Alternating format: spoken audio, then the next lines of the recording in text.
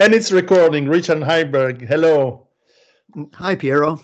I'm very happy to speak to you. As my audience known, you have been one of the inspiring authors of all my work for the last 15 years. And you're author of so many books. I will actually mention some of them with my glasses on. The Party's Over, Oil, War, and the Fate of Industrial Societies. 2003, that's the first book I read of you, and then peak everything, the end of growth. Snake oil was fascinating. We had an interview on that book. Afterburn, Society Beyond Fossil Fuels, Our Renewable Future, and recently Power, the Limits and Prospects for Human Survival, which is a very timely book considering we may not have electricity anymore in Europe soon. So it's timely that we Yeah. can talk about that and do this interview with electric power computers. Perhaps to start with, because this was where I was fascinated by the book, The Party's Over, is that our use of fossil fuel determines very much especially for large countries like the United States, or our capacity to function as modern economies. And we adapted to that way of life, which means high population, which means enormous comfort, but also war to get the resources from where they are. And they're not spread evenly around the world. So today we are in the middle of another war, and possibly a very big one, possibly World War III starting. And we understand that Ukraine is the battlefield between, on one hand, the Western powers, and on the other hand, Russia and maybe China behind it. Is there something about oil and energy that is linked to this? Well, obviously so. I mean, Russia's economic power is based on its enormous ability to produce mostly oil and natural gas, also coal. Russia is also exporting coal, but it's not one of the world's top coal producers. But the war is over geopolitics, and depending on whose side you listen to, it's either NATO trying to hem in Russia and keep it from having the rights of a global power, or it's Russia seeking to regain its status as a superpower by overwhelming its neighbors. You can choose sides in that debate. But what's not so much arguable is that the Russia's oil supplies are the bargaining chip in this conflict. And with Europe allying itself with Ukraine, that means that Europe is being cut off from supplies of energy from Russia. I mean, this is obvious. This is happening. That's raising prices of natural gas for European users, which means that European users of natural gas are getting more of their natural gas from international shipments via LNG, liquefied natural gas tankers, which then in turn means that other countries in the world that produce natural gas, like the United States, are sending more and more of their natural gas to Europe because they'll get a higher price for it if they sell it there than if they sell it domestically, which then in turn means that natural gas prices are going up in the US. And this is going to be a much bigger problem this winter than it is currently. Already natural gas prices are very high in the US, but they're going to go much higher in the next few months. Similarly, global oil prices are going up as a result of some of Russia's oil being taken off the market. So these high energy prices are gnawing away at the global economy, which is, I would say, going in a slow march toward recession or worse. right now. So regardless of your political analysis of the conflict, it's definitely an energy war, and it's still in its early stages. If somehow miraculously the war were to come to an end tomorrow, then much of the pain and suffering could be avoided, but it doesn't look as though that's likely to happen. So this winter will likely see, for Europeans, really serious consequences. I mean, firewood is in very short supply in Europe.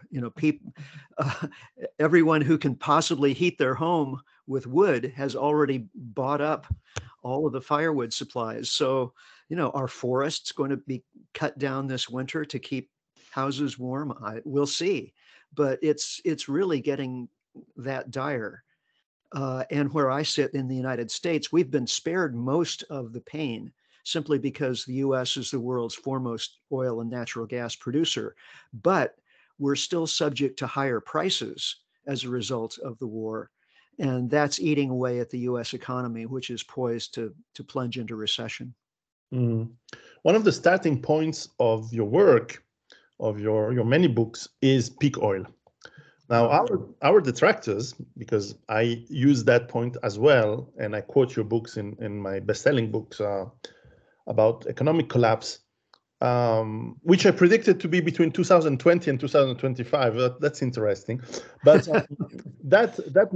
our detractors say, oh, well, peak oil will never happen because there is, shale and all that. Mm-hmm. Now we have a few years have passed. What is your opinion? What is your the facts you can base it on about peak oil? Right. Well, back in the early years of this century, the forecast among those who were studying oil depletion, the forecast was that world oil production would peak sometime between 2005 and 2010. What we've actually seen is that world conventional oil production hit a plateau in 2005 and hasn't really increased since then. And it's getting more and more difficult to maintain that plateau of global conventional oil production. Meanwhile, the cavalry came to the rescue in the form of shale oil produced by hydrofracturing and horizontal drilling. And this took place almost entirely in the US because the economic and political conditions were ripe here. There are geological conditions in a few other countries that could enable the production of shale oil, Argentina, for example, even Britain. But it's not happening because the political and economic situation isn't satisfactory there. One of the economic conditions that enabled this to happen was extremely low interest rates, because as it turns out, it takes a lot of cash to drill wells. By its very nature, shale oil requires drilling and drilling and drilling because each individual well produces a lot at first, and then production declines very rapidly. So in order to maintain production, you have to drill well after well in short order. Well, that's expensive. So the shale industry in the US, even with relatively high oil prices over the last decade, has mostly lost money. And they kept themselves in business by borrowing enormous amounts of money to keep drilling. Now, with very high oil prices, shale is actually profitable in the US, but there isn't so much drilling, and there are two reasons for that. Interest rates have gone up, makes it harder to borrow. Investors are now demanding some returns on their investments. They're tired of seeing red in the balance sheets in all of these companies. So they want to see some profits and they want to see some returns on their investments. That's one side of it. The other side of it is that these places that produce shale oil have been drilled so full of holes that there aren't that many places left to drill. In a typical shale gas or shale oil, let's keep with shale oil play, like the Bakken in North Dakota, there are relatively small areas where the resource is concentrated enough that it will be profitable to drill. Sometimes geologists call them sweet spots. Well, those have been drilled so full of holes that, as I said, there's not much not much opportunity left. So production in the Bakken is already in terminal decline. There's only one play in the US that still has the possibility of increasing production, and that's the Permian in Texas and New Mexico. And production is still increasing there, but it's having to overcome declining production in the Bakken and in other areas. So when is shale oil production as a whole in the US going to peak out and start to decline? Probably in the next few years, could happen next year, the year after that, almost certainly before 2030. So peak oil was delayed. And a lot of us who were writing about it in the early part of the century didn't see this coming. I did not forecast or foresee that fracking would make this much of a difference. It was a surprise. We were wrong. But nevertheless, the principles are still true. Oil is a depleting resource. We extract it using the low-hanging fruit principle. So we get the easiest, cheapest stuff first. And that means that as time goes on, what's left is going to be more expensive, more difficult to access. And that's exactly what we're seeing. It seems that in the last few weeks, Saudi Arabia, still the largest producer, extractor of oil. Well, actually, the U.S. is now the world's foremost producer of oil. Yeah. The second. Yeah, it's right up there. One of the largest, and traditionally one of the largest, has refused to increase production, actually admitting that their reserves are actually much, much, much lower than what they always had announced. Is that a sign that we have passed that peak oil, and that now even large producers want to not hoard, but keep it for and not spoil it away, at least not a low price? Right. Well, the Middle Eastern producers are sitting on still large amounts of oil, but those giant and supergiant oil fields have been producing in many cases since the 1940s, the 1950s, the 1960s. Those are tired old oil wells. And if they make the effort to increase the rate of production in those tired old oil wells, that will mean that the amount that they can ultimately produce from those wells will decline, will be less. They can produce the most from those wells over the long term if they eke it out in smaller amounts over a longer time. So that's what they're trying to do. So President Biden went to the Middle East back in July, I think it was July 15th, and did a bit of groveling to try to convince OPEC to increase their rate of production. And initially they announced that they would do that, but not much came of it, simply because they can't. They're physically incapable of producing much more. And if they did, it would be to their long-term detriment. So now OPEC is talking about cutting their production by 2 million barrels a day. Well, what they're actually talking about is reducing their quotas by 2 million barrels a day. But OPEC is already producing about 1 million barrels a day below quota. So realistically, they'd be taking about 1 million barrels a day off of the global market, on top of the reduction that's already come from Russia, which is producing less oil than it was. So this is significant, and it will raise global oil prices. So in the months ahead, we will see oil prices probably head up back toward $100 a barrel. But again, there's always the other side of the equation. In this case, the other side of the equation is demand. If the global economy goes into a tailspin, then oil demand will decrease, and that could put downward pressure on oil prices. We saw this during the coronavirus pandemic. Global oil demand plummeted dramatically. Yes. And so oil prices did the same thing. And this could also happen as a result of a global recession. Yes, in fact, French economist and physicist, I think his name is is it Pierre Jancovici? Yes. Explains, or you probably know him, explains how you can have a scarcity of oil at the same time prices going down. That's right. And it is true that as oil prices go up, the economy tanks, and then the prices drop, the economy restarts a little bit, and then so you can zigzag down, and it's an extremely painful experience. For our French listeners, I want to remind that Richard Heinberg's book, some are available in French, Pétrole, La Fête est finie, and La fin de la croissance. You can find them in bookstores, and if you really have to, on Amazon.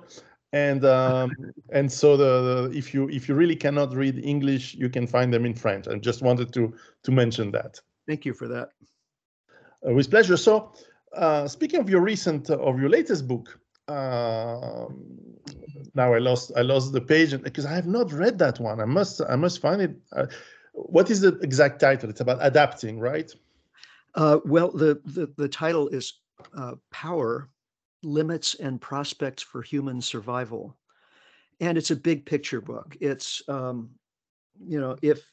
if I were to send and put a note in a bottle for future generations, this book would be it. It's the result of many years of thought and work. It's a much more general and even philosophical work than anything I've done previously, because it's looking at power in the broadest, most general terms. Power, of course, can be defined simplest as the rate of energy transfer. We measure power in watts or horsepower, but also power is the ability to do something, because we use energy to do things. Everything we do requires energy. Walking,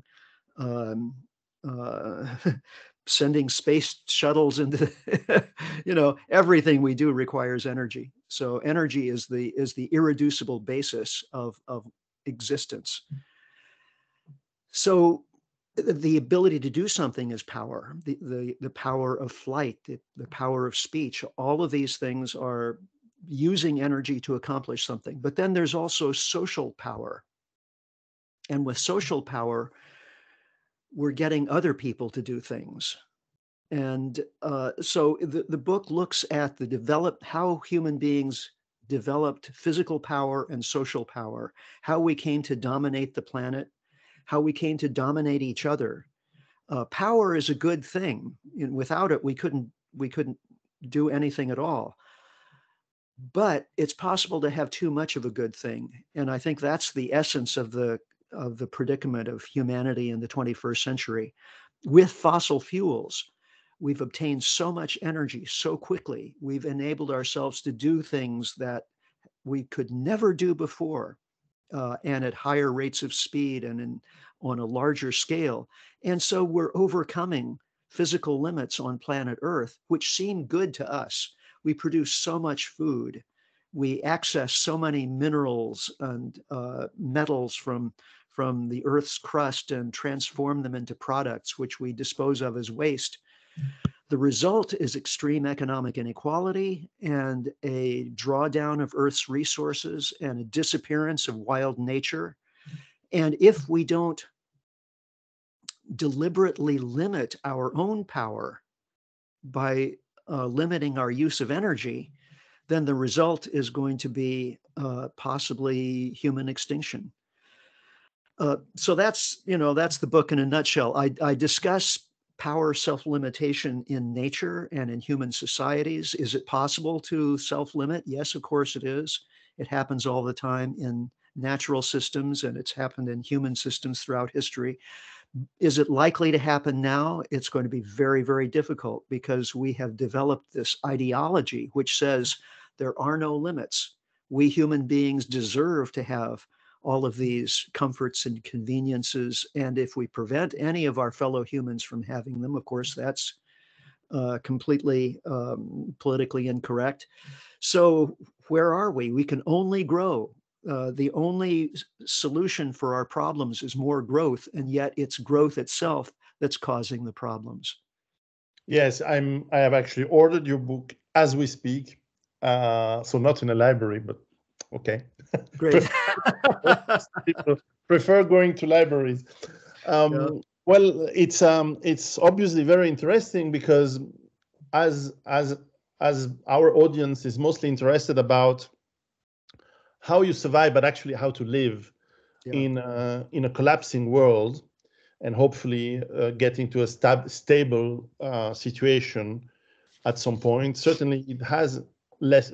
A collapsing world will have less energy, and as we discussed with friends and colleagues, um, like Kunstler or Greer and many others who are in this field of trying to, awaken people and set the alarm with more or less data, more or less thoughts.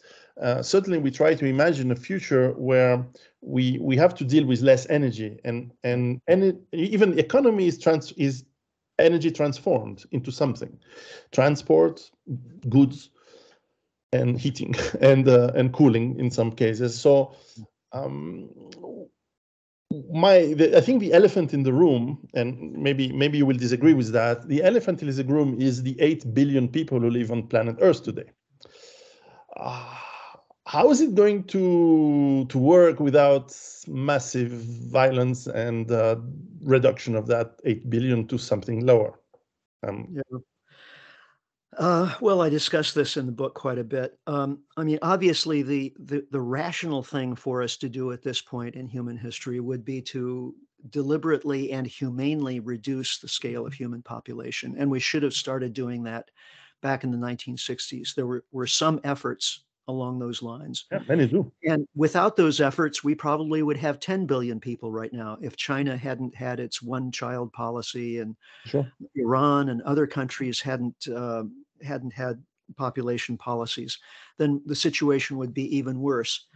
But unquestionably, without fossil fuels, 8 billion humans, that level of population is not sustainable. So the overwhelming likelihood is that we will see very high levels of mortality this century, and that has absolutely awful implications. Um, the highest level of mortality that we've seen in recent historic times was during World War II. During those, what was it, 5 or 6 years, Yeah. 60 million people died. Today, we're adding 80 million people a year to the world's population. So even if you crammed all of World War II into 1 year, it wouldn't make up for the 80 million that we're adding. So this is just a way of putting. Germany is rearming, so we have Yes, right, hope right. there.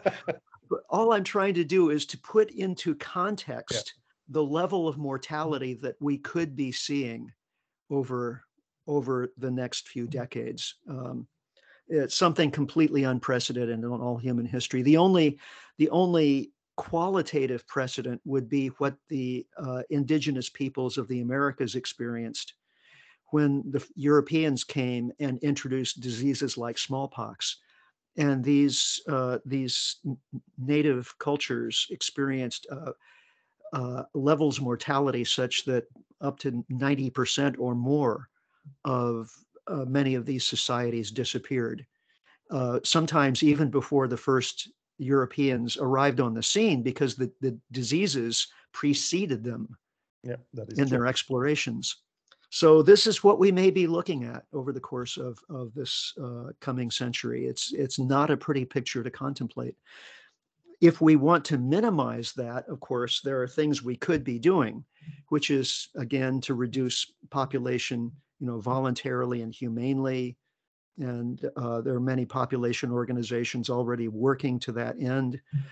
Restructuring societies so that we relocalize our food systems, because, of course, food is going to be one of the important vectors of population, either stabilization or reduction, along with disease and war. The traditional horsemen of the apocalypse. Yeah.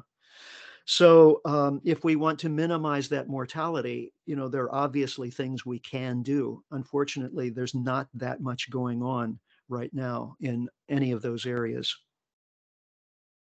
Yes, that is true, and even conspiracy theorists are disappointed by the fact that if there is a plan of depopulation, it certainly is not started yet, because clearly, and I've worked in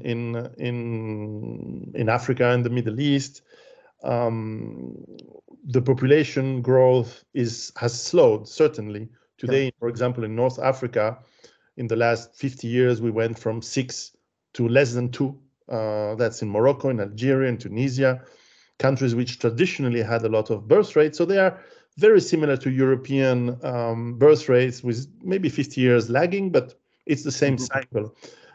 Sub-Saharan Africa, not so. It has reduced, but it's still very high. And indeed, as many move to the Western world, many Africans move to Europe, for example, the lodging, the heating, the way of life obviously explodes, and so the energy consumption, and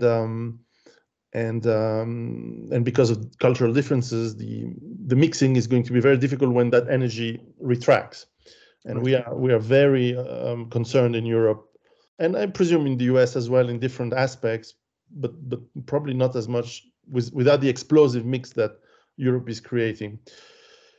Is on a day-to-day life, to go back to what we can do, because this is really what is interesting, and I'm sure you touch on this on your book. Again, I've just ordered, so I will read it in the next few weeks. What can people, families, and by the way, I actually kind of can I voice a disagreement? Sure, absolutely. I will humbly disagree on the fact of limiting children, for the following reason. Usually it is smart people who limit children voluntarily. And we need smart people to solve the problems that are coming. And I would assume that maybe intelligence is overrated. That's possible. That's very possible, because it's intelligent people who created the technology and the comfort that is creating the mess we're in. However, I don't believe in the government or the state saying who should or shouldn't have children either. Therefore, I'm more, the consequence has to be survival of the fittest, which is a dreadful proposition, because it means war. Let's not mince the thoughts there.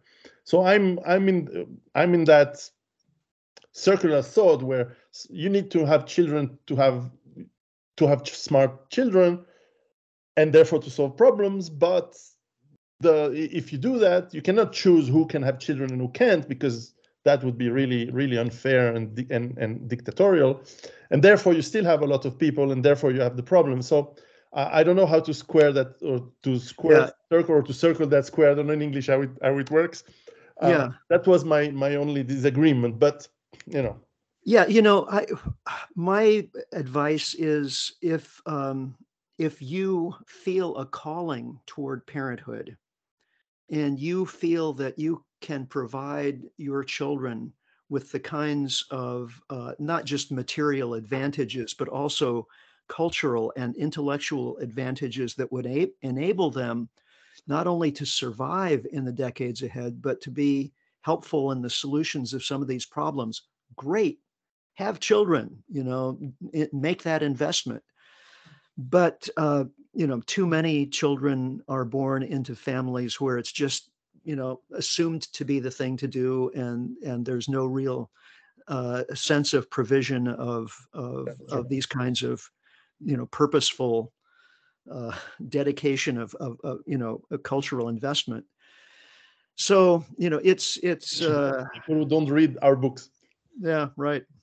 Now to go back on some positive thoughts. I'm sorry, I just wanted to, because I think it's important to show that paradox there. But what can people do on a day-to-day basis to prepare? Because it's always this paradox where, if you say, and I've been saying it for at least 12 years, collapse is soon. It's 2020, 2025, maybe later, maybe I'm mistaken, it's 2030, but it looks like it's here. And people say, oh, it's 10 years from now. I'll think about it. I'll think about it, in 2000, just when it starts. I moved to a farm. I was this morning working in the garden, and it's 10-year process to get fertile soil that doesn't need mechanics, doesn't need engine, doesn't need, and yet I require electricity. But solar panels, all these things take time to build, to set up. That's right. And so what can people do today to start to adapt to this coming world? Right. Well, the first thing is don't wait. As you say, it takes time to do these things. It takes time to gain the skills, to learn how to live closer to the soil, to learn self-defense, for example. You can't just go to a karate class and next week you're you're a black belt or something. Whatever you want to do to prepare is going to require time and investment of energy and attention. So the sooner you start, the better off you'll be. In addition to the obvious things that you've mentioned of learning to grow your own food, learning how to repair things, having sources of energy, having a home that's well insulated, things like that. Also, it's really important to get to know your neighbors. I've been through a disaster situation. We had wildfires here in Sonoma County a few years ago, and the power was out for many days. There were a couple of days where we were evacuated and we didn't know whether our house was still standing. It was a very grim time. But during that, roughly 2 weeks,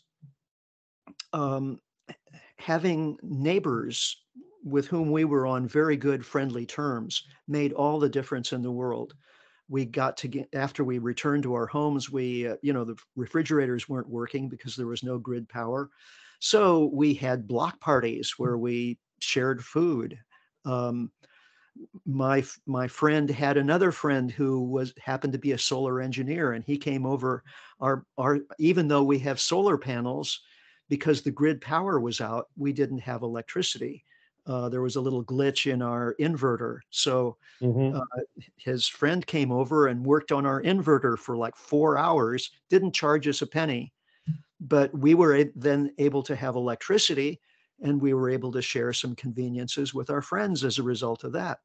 If you have good relations with your neighbors, there are all kinds of advantages that flow from that. Whereas if you don't have good relations with your neighbors, all kinds of bad things can flow from that. So that's very important. And just maintaining your health and your state of mind, psychological health is extremely important in times like now and times like we're approaching. So finding ways to cope, to keep yourself engaged and interested in life. For myself, it's music. Learning to play the piano. I've played violin for many years, but I'm learning to play the piano now. Bach and Scott Joplin and Jelly Roll Morton and stuff like that. It's wonderful. I could talk about that for a long time. But if you don't feel as though you have anything really to live for, then you're not likely to make the investment in what's needed in order to survive.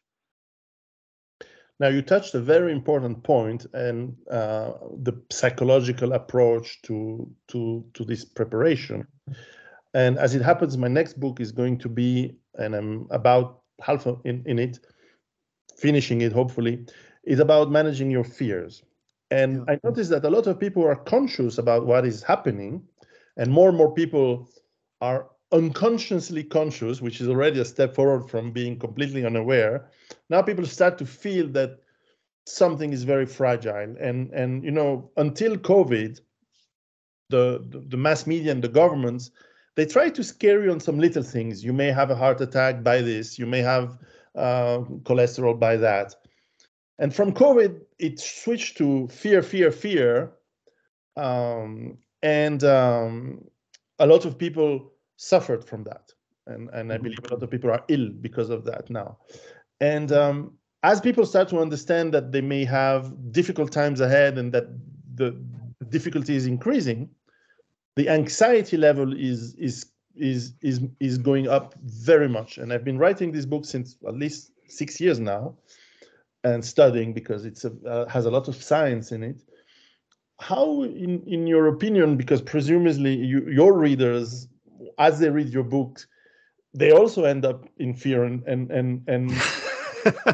I know this is not what we try to do. We try to tell people, I know, careful, but the result is a lot of people are scared and probably even more scared than anxious, and that can be debilitating. That can be a harm to your health, and so we inadvertently create this process, which may be an inevitable process. How would you tell people how not to be scared, how not to be anxious? And what would be your, or even how you manage to not be anxious and scared? Yeah, well, these things are happening whether we are prepared for them or not, psychologically or otherwise. So, to my mind, having a contextual understanding for why these things are happening, whether it's an energy crisis or war or whatever, having that contextual understanding makes it easier to accept what's going on rather than freaking out and reacting in ways that don't really serve your long-term survival prospects. So even though we're in a sense scaring people, as you say, before the events actually are happening, in a way it's like an inoculation, right? An inoculation can be unpleasant. If you get a COVID shot, sometimes you don't feel very well for maybe a day or two afterward. But then if you get COVID, it's a lot less. Same thing with the kind of information that we're sharing.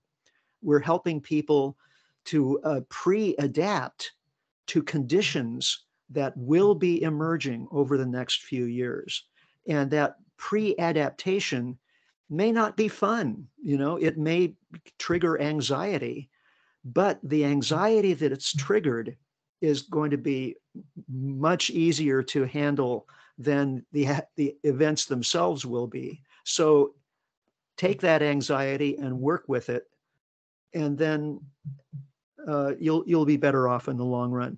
So how do I handle the anxiety? Well, I've already said, partly it's just keeping interested in life in all sorts of ways, interpersonal, friends, neighbors, family, nature, spending time in nature, because nature is the source of all, the healer of all, and the greatest source of beauty.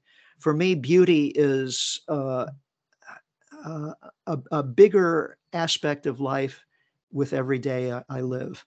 It's not something ephemeral. It's not something we can do without. It's as much a source of nourishment as food or water. And nature is the greatest source of beauty, along with, art and music and so on. But if we don't have beauty, then what's the point?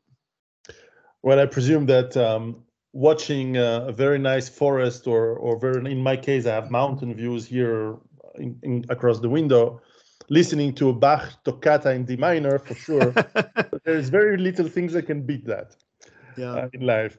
I agree with what you said. And I think our audience sometimes struggles with the day-to-day activities. And it's true that as the economy becomes harder for many people, it's difficult. It's difficult for people to hear that they have to perhaps slow down, that they have to, and yet taking that step back or step on the side maybe reconsidering consumption. We don't need TV screens as much as we think we do. We don't need big cars. We don't need a lot of the things we think we need. Then we need less money, and with less money, we can have more time because Yes. we need to work less. And it's a virtuous cycle that we can switch away from the vicious consumption in debt cycle. And now, if you now perhaps as a last question, let's move to 100 years from now. Yeah. Way after you and me will be gone. But maybe our children or grandchildren or great-grandchildren, or certainly the new generation then, they will just maybe read in books or remember from oral history. Yes. How was the world with this magic oil and gas and global society and going for holidays across half the world and back? How will they? First of all, will they judge us, perhaps, and how would they live? Do you think in a century from now? Mm-hmm. Well, I'm hoping that by a century from now, there will be a sense that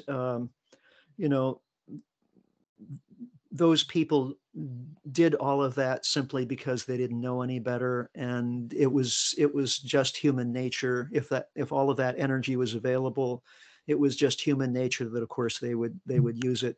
By that time, a lot of adaptation will already have taken place. Probably 100 years from now, children will be growing up whose parents had no personal experience of all of this wealth. Okay. What I'm concerned about is actually the children who are growing up now and who will be born in the next years. As they grow up and they look at us, the people of the so-called baby boomers and Gen Xers and so on, I think they're not going to feel very good about us, frankly. Yeah, I'm Gen X, and my kids think I'm a boomer, and I'm upset about that. Yeah, right. But they're going to look at our generations and they'll say, "Look, you had all the information that you needed, and with a few exceptions, you and I and our colleagues, with a few exceptions, you did nothing about it. We had limits to growth in 1972. Yeah. Small is Beautiful, Silent Spring, all of those great books that laid out in clear explanation and exquisite detail, how society was becoming unsustainable and what would happen if we kept moving in the same direction. And yet we did nothing about it, in effect. So I don't think they're going to look very kindly on us. I think they're going to say, those people raped the earth, pillaged the resources, used it all, and left us with nothing. Yeah, we're living in a blasted landscape, and the soil is, most of the soil is gone, minerals are gone, the oceans are empty of fish, the forests have been cut down, and it was their fault. Yeah. On the other hand, we can fly to Hawaii for the weekend and we get Viagra. So yeah, right. So I don't know. Yeah. And we complain about high gasoline prices. Yeah.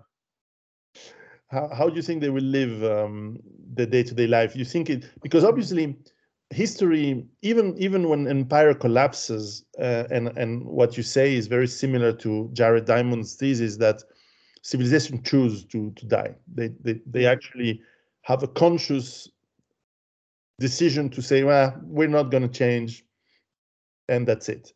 And the elites they think they will die last, therefore they usually don't change, but they get taken over by the collapse. However, we usually don't go back in a linear way, just as we went up. We sometimes have jumps into something different, where you have a hybrid of technology perhaps that can be sustainable. We certainly have incredible knowledge today about agriculture, and we can still apply it on plants, on chemistry, for example, chemistry, that we can still keep without needing mechanization to grow acres and acres of fields. We can apply this to very smaller lands and yet knowledge which is vastly superior to what we had 100 years ago, for example. Mm-hmm. And I can certainly have productivity in my garden, even if it's the mountains, with a little bit of permaculture and a little bit of knowledge of which plants go well together, because I've read chemistry books about what these plants eat or need. Yes. Which probably my great-grandfather would say, well, everyone knows that. We don't know why. We need to put onions and potatoes together and things like that. And indeed, in America, you had corn and beans growing together. That's right. And things like that, because they knew that what's in name in English? Companion planting? Exactly. They just knew it by trial and error. And we have this knowledge, so hopefully that knowledge is not lost. Do you think we will have a hybrid civilization where we have a lot of labor that is done by hand, and at the same time a lot of knowledge that is kept into very precious books and maybe even whatever computers, but very long lasting with no planned obsolescence in it, or what do you think it's going to look like if it's an exercise? Fiction. Most likely, I think it will be a divergence of cultures, so that there will be some societies, some communities that will be able to maintain perhaps even electricity and grid power, and thereby still maintain a connection with a lot of the cultural knowledge that we've produced over the last century. Mm-hmm. But those communities will not be, the only form of, human society on the planet. Yeah. There will also be human beings who have reverted to a kind of hunter-gatherer way of life, but instead of hunting and gathering nuts and berries and roots and wild animals, they'll be hunting and gathering the remains of industrial civilization. And inhabitants? Yeah, those folks might be pretty nasty to encounter, actually. So, and there may be various gradations in between. I think the future is not going to be just one, cultural adaptation universally across the board. We're going to diverge into almost not different species, but very different cultural ways of living. I think you're correct, and it can last a few centuries before we start again the craziness of growth. Although it may not be easy to find the easy energy as we had in the past, because that's right. It takes way too long time to replenish. A question that I'm sure that people have bothered you with, and I want to know how you answer that. I have my answer, but sometimes it's such a silly question. What do you think of the abiotic fuel theory? I'm not a geochemist, so I'm not maybe the best person to ask about that. But I know geologists, petroleum geologists, and geochemists, and I've posed this question to them, and they're pretty skeptical. It's conceivable that, and it's in fact, it's probable that some of our natural gas, not a very large percent, but some of our natural gas may be of abiotic origin. But petroleum, probably not. It just contains too many chemical signatures that can be traced right back to the original organisms that produced it. And there is a carbon-14 trace to them. Yeah. Which would happen if it was from minerals. Yeah. So I don't put any stock in the abiotic oil theory. And even if it were true, the fact is that we've been searching for oil exactly since the 1850s, and the oil that's been found, we have depleted it to a very large extent. And those old abandoned oil fields do not appear to be refilling. There have been a very few instances, but those petroleum geologists have studied them pretty carefully. And where those oil fields seem to be refilling is from related geological structures that's already had that oil in place, and it's simply migrating back into those structures. To finish, actually, you remind me of a question, which is, we know, including, for example, in California, there are small fields that have been used for almost a century, even probably more than a century now, that are still producing a little bit. You actually still Yes. see, when you're in Southern California, these little pump jacks. Pumps, exactly. Yeah. And so it could well be that in a century from now, there will still be oil coming up, just in small quantities. How do you think that oil, if we can manage to maintain, and as you said, maybe in some regions we will, I don't see Russia stopping that technology, and they have vast quantities of it still. How do you see the use of oil when it will be so scarce, but yet available a little bit? Mm-hmm. Well, in my view, of course, in all likelihood, my view would not prevail. But nevertheless, in my opinion, is that oil is too precious to burn. Mm-hmm. You know, it has too many. It's, from a chemical standpoint, geochemical standpoint, it's just too useful and interesting substance to just burn once and for all, when it could be made into materials, medicines, all kinds of things that could be useful and for a longer time, and more valuable than just as a fuel to be burned once and for all. So that's what I would hope would happen, but I don't necessarily expect that that's what would happen. Well, we'll keep it for private jets. Yes, right. Well, Richard, thank you very much. Thank you for your time, and I will certainly read your book, and maybe it's an opportunity to chat again early next year, maybe about it. And if you're not happy, or if you're happy, whatever, if you want it translated in French, who knows? Maybe I'll get you some connections. It seems not That all would be great. are available in French. Fantastic. Thank you very much for your chat. I will send you the link of this video as soon as it's up, and keep up the good piano lessons. Thank you. It's good talking with you, Piero. Take care. Take care. Have a great day. Bye.